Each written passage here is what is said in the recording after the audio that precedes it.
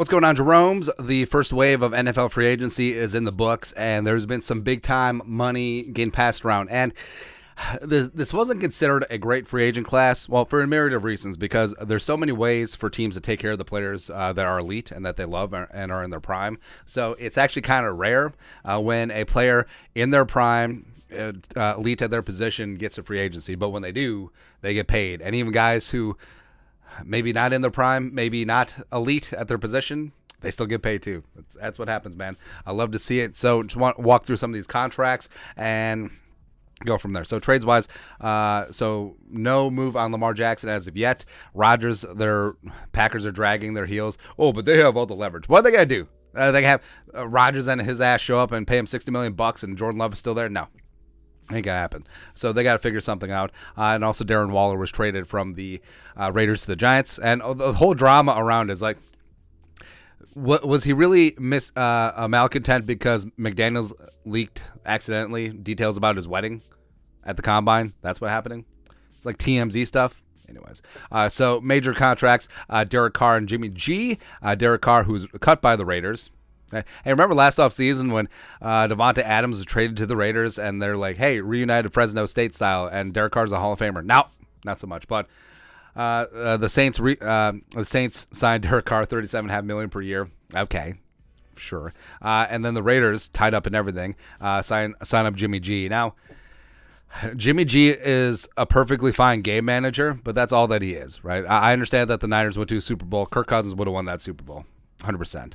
And then non-quarterbacks, Javon Hargrave going to the Niners. That is gross. That is disgusting. Him and Bosa and Eric Armstead, let's go. Let's go. $21 million per year speaks to how much the defensive interior is being valued. Also, he's 30 years old. This is his second big contract because, remember, he started in Pittsburgh, he went to Philly, and then now he's with the Niners. It's amazing, man. Also, what's amazing is this right tackle money. So, Jawan Taylor, 4 for 80 with the Chiefs. Mike McGlinchey getting 5 for 87.5 with the Broncos. Broncos spending up big, by the way. Also, Caleb McGarry got paid, too. So he's getting $11.5 million per year, a little bit less, but of course the Falcons brought him back, not hitting the open market. And also, Orlando Brown Jr.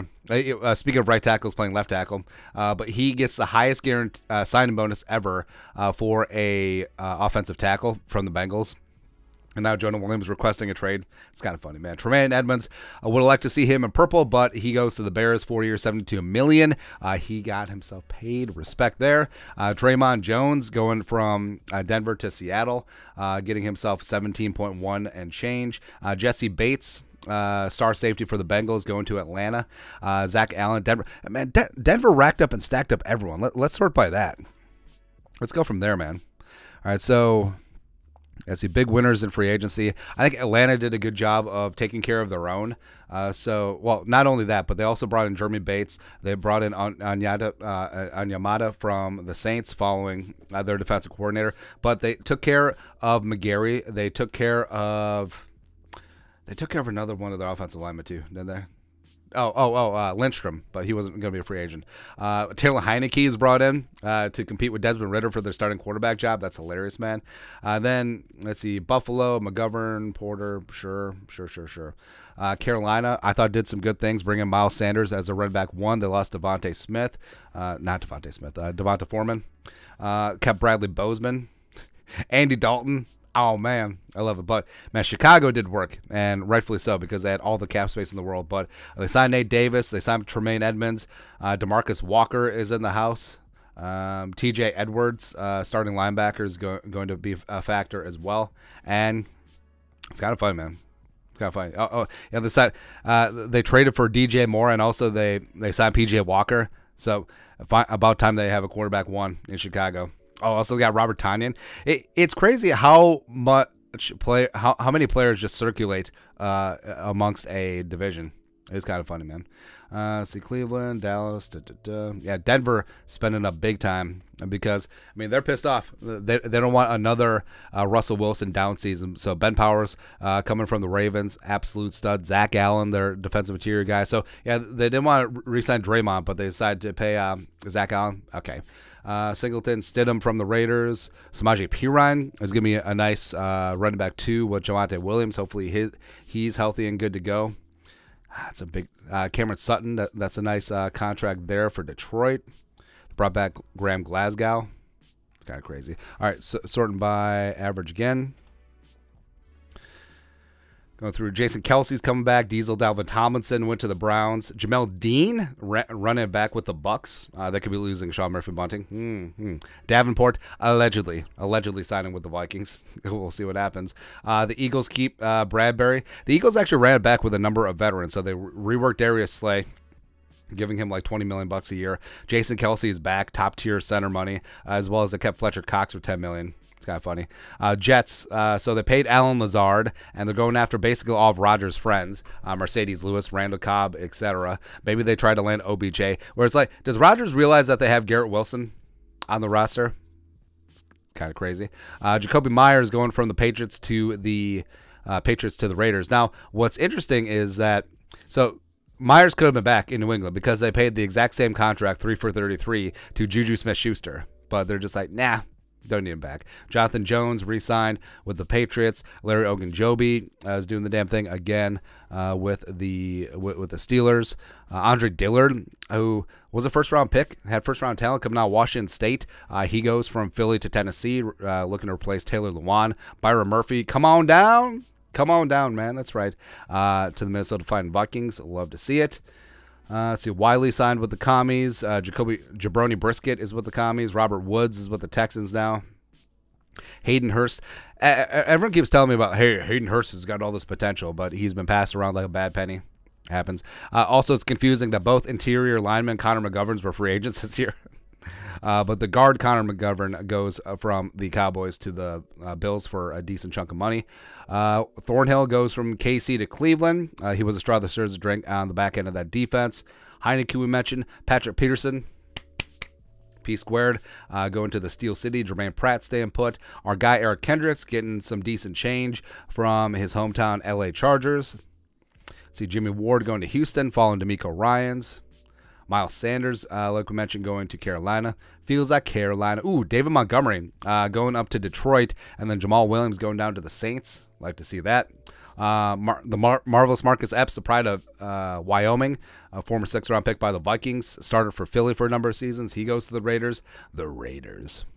It's fun, man. Like, there are so many moves and transactions. Bradbury's getting a run back. Jaron Reed going to Seattle. Just kind of crazy, man. Right. Nathan Shepard going to Nathan Shepard going to the Saints. Wouldn't have minded him at all.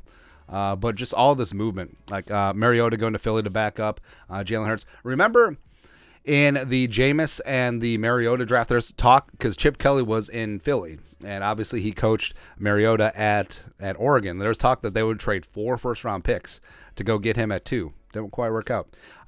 Riley Reif going from the Bears. You know that Riley Reif played on the Bears last year? But he goes to the Patriots. Patriot way. Paris Campbell, if he can stay healthy, he can be a stud. Goes to the Giants, Giants spent some decent money out there. Jamal Williams, like we mentioned. Sam Darnold, trying to resurrect their career. Maybe he can be the caretaker if Trey Lance isn't the guy. And as they wait for the jabroni to get over UCL surgery. Yeah, Brock Purdy. Herbig goes there. Van Der Esch. And the off-ball linebacker market is sort of not great right now. Baker going to Tampa Bay.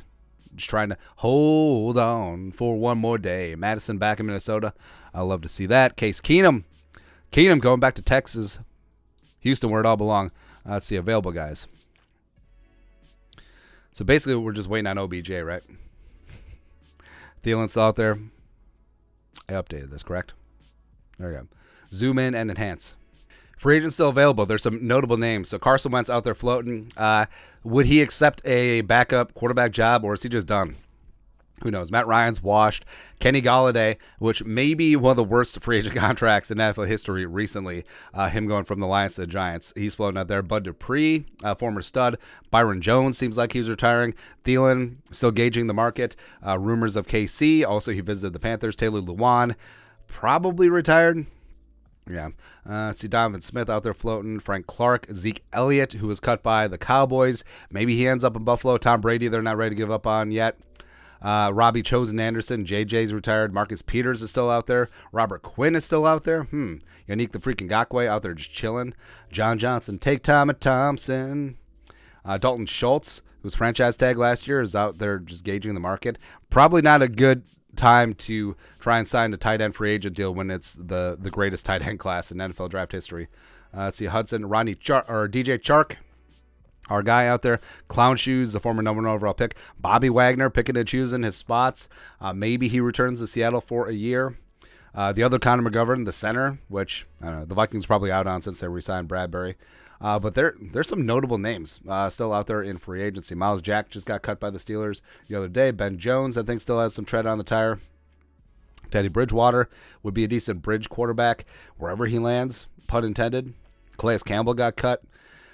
So, yeah, there's going to be a number of guys that do have some talent, and they're still out there because that's what happens too. And it's usually the teams that succeed and are good at gauging player value in the second and third and fourth wave of free agency. So, I mean, these guys will find homes, but it is kind of crazy the money that's been flying around as of late. But, the wide receiver market has been sort of tepid, but the right tackle market has been huge. Defensive interior market has been huge, as always. So, some crazy money flying around, and you do love to see it. Love this time of year. But that's it. Your thoughts are thoughts. NFL free agency recap so far. Let us know your thoughts and our thoughts in the comment section below. Subscribe for daily Vikings takes. Want to support the work? Put a little something in the Venmo. But till next time, Skull Production Value.